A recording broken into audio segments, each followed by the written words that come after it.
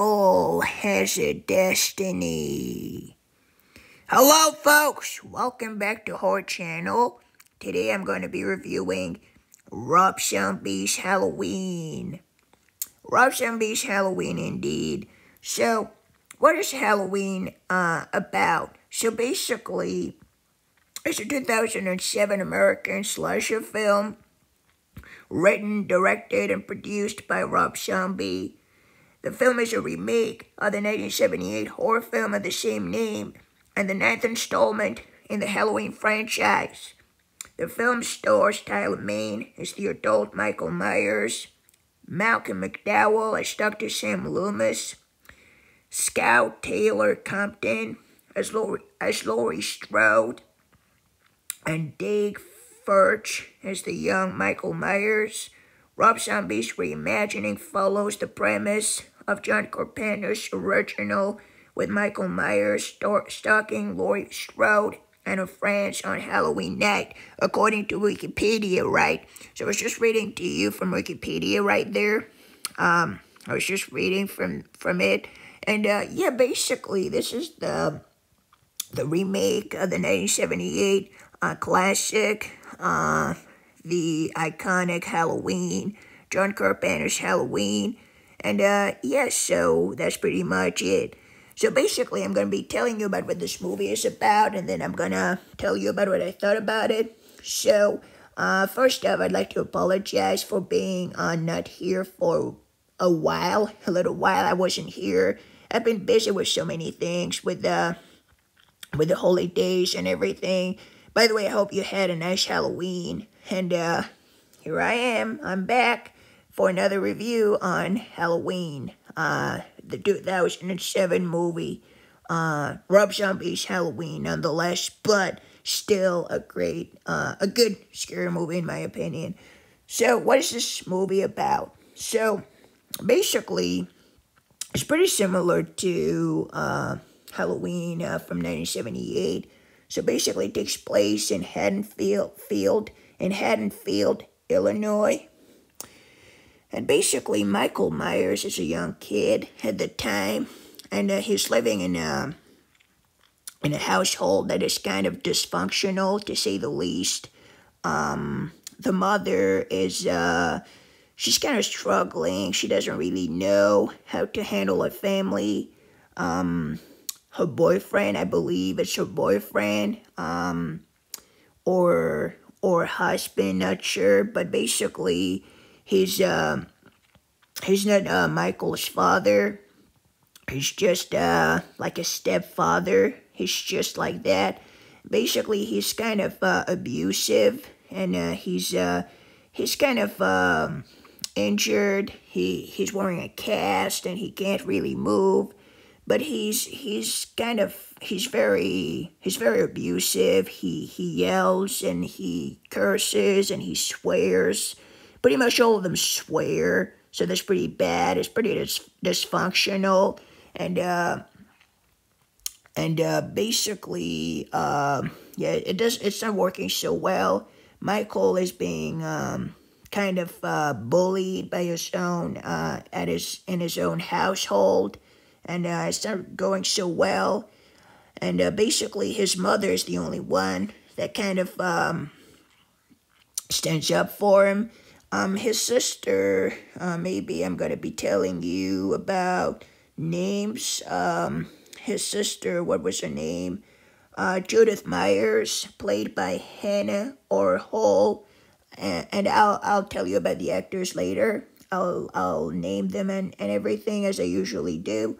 Basically, yeah, she doesn't like her brother that much. She kind of teases him. She kind of says some hurtful things to him to some extent.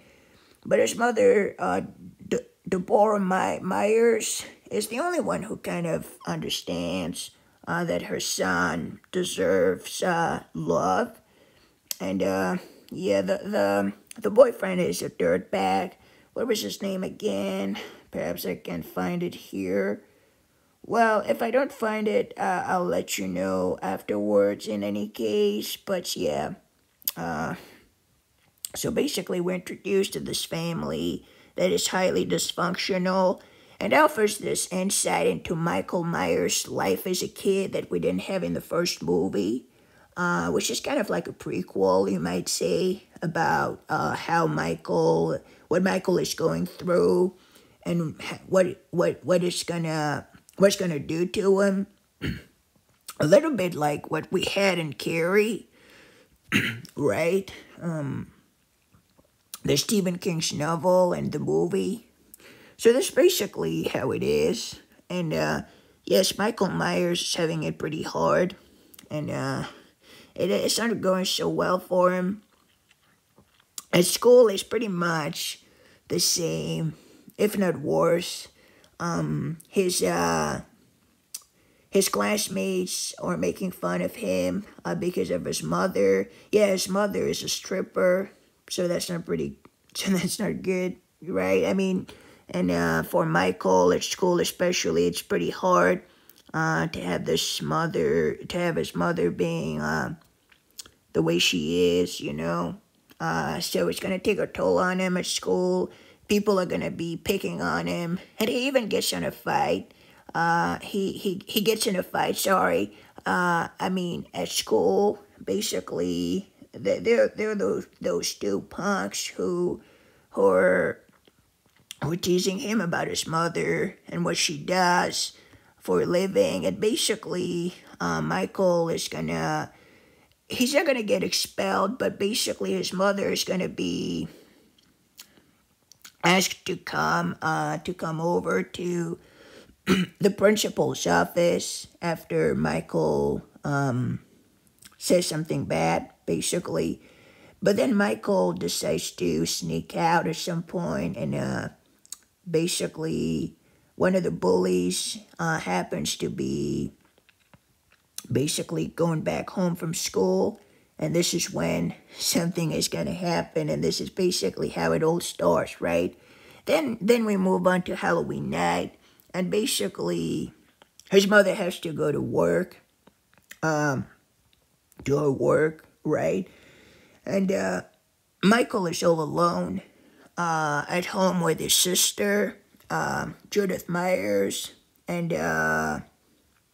the father, what was his name again? The father, perhaps I can find it somewhere. Not the father, like the stepfather, I mean, the boyfriend, whatever you want to call him. He's there too, watching television, getting intoxicated, getting drunk in front of the television. And basically, yeah, I'll find it later. Michael is all alone, and he wants to go trick or treating, but his sister wouldn't take him. She's staying home because she's having a boyfriend over. And basically, Michael is kind of not very happy about it. But then what happens is that something really bad is going to happen, and Michael is going to become the killer we all know him to be. So this is pretty much it. The horror is going to start that night. It's pretty brutal. Yeah, it's pretty brutal and bloody and brutal and horrible and awful and whatever you wanna call it. And yeah, this is how it all begins. Then Michael is moved to some kind of a psychiatric facility in which he's gonna stay there for a long time. And then one day he snaps as he's visited by his mother. He's just gonna snap on one of the orderlies, one of the nurses, one of the orderlies, whatever you're gonna call her, or them. I mean, yeah, this is pretty much how it happens. And then the movie is gonna move to, I believe 15 years later. And then Michael is gonna basically do, I don't want to spoil it too much, but to put it in a nutshell, he's gonna try and escape, and he's gonna be successful, And then he's going to be stalking his sister, the one who survived, Laurie Strode, who was a baby back then, at the beginning, and basically he's going to target her and her friends, pretty much like what happened in the first Halloween movie, 1978, the 1978 John Carpenter's movie. And yeah, this is basically it, really. I don't know what else.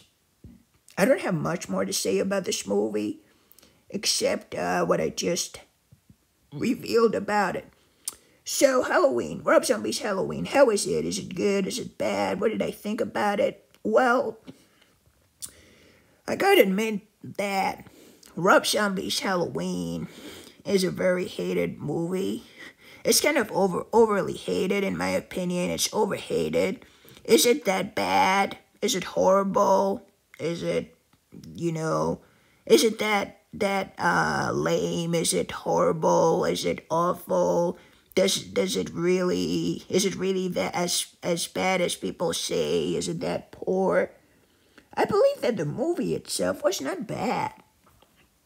And there are a few reasons behind it. One of the reasons is that I genuinely believe that Michael was scary in this movie. He wasn't that scary, maybe not that scary, like in, meaning, he wasn't as scary as you might remember him to be in the other movies, but he was kind of scary, I gotta admit. He kind of scared me, especially as a kid. His, what was the actor's name? Dave Furch. He did a pretty good job. He really scared me as a kid. And then later on as an adult with the mask, the famous Halloween mask, the white mask with the hair. That's wild. Yeah, he was pretty scary as well. I believe that Michael Myers was pretty scary in this movie. And that's one thing. I like the fact that there's a prequel kind of aspect to it in the beginning. Even though it wasn't necessary, I'd say that it's better to just have a killer who's just crazy and you don't know why. That's more that's scarier in a way. It plays more in with the viewer's fears. But it's not that bad, really. Yeah, I do believe that the movie did pretty well. And on that regard, and some of the actors were pretty good, in my opinion. Especially Sam Loomis, who's played by Malcolm McDowell. Who was pretty good. I gotta admit. I really liked that about him. He's not as good. I mean Donald Pleasence is, the best in my opinion, but knowing that he had to basically compete with such a great actor, I gotta say he lived up to what was expected of him. He did pretty well, I gotta say. I really liked how he played the character. I really liked that. There's also Danny Trejo in this movie. Danny Trejo. I hope I'm pronouncing it right. But yeah, he did a pretty awesome job too. I like this actor a lot. The thing is, he was really nice to Michael. He was one of the help at the clinic, at the facility in which Michael was being kept. And he was the only one that kind of liked him, that was nice to him. And sadly, I'm not going to spoil anything, but you'll see what happens. But yes, the actors were pretty good. And you might be interested to know that Daniel Harris, who was in a few other Halloween movies before this one, is in Halloween 2007, Rob Zombie's Halloween. And yeah, she was in this movie. She was one of Laurie's friends. And she did pretty well in this movie, I gotta admit. She was in a nice girl in a way. She was kind of mischievous. You know, she was one of those, you know, mean girls at school. But she was good in it, and I was glad to see her to being part of this film, especially after what we saw in the other Halloween movies, Part 4 and Part 5, Part 4 and Part 5. She was pretty great in those. But yeah, that's pretty much it, really. I don't know what else to say about this movie, other than the fact that it was good. Yes, yeah, I guess that's pretty much it. The ending was pretty okay to me. Not that great, not awesome, but pretty good. I gotta admit it was. Yeah, it was pretty well made, pretty enjoyable. And yeah, the final twist and the chasing scene was good. The actress that plays Laurie Strode, her name is what's her name again? Hang on a second. Laurie Strode, where are you? Laurie Strode. Scout Taylor Compton. She was okay. She was pretty good in this movie. But yeah, I guess that's pretty much it. So my thoughts on this movie are that it's okay. It's a good movie. It's not perfect, but it's not awful either. Somewhere in the middle. It's pretty enjoyable for what it is, and it's not that bad. I gotta admit there are a few things that are kind of wrong with this movie. Like perhaps yes, the whole prequel thing. It was okay, but it could have been shorter to some extent. Sometimes the movie feels like it's kind of dragging. Like it could be a little more faster paced. But other than that, it was okay. It was a good movie. It was enjoyable for what it was. So perhaps I would like to conclude by letting you know about the cast and who played who. So let's get into it right now. There are a few actors I'd like to name.